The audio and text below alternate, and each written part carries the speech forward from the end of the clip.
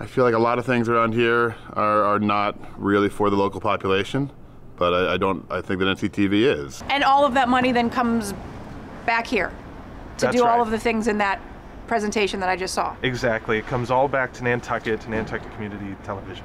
I feel like it's not really, in the grand scheme of things, you're talking, what, less than $2? I feel like it's more than worth it for all of the things that you guys give to the community. It's less than a cup of coffee, which people get sometimes 2 a day. You know, that increase is minimal, and I think the rewards are great, and people need to take it seriously because it's important. Look, if the vineyard can do it, we can do it.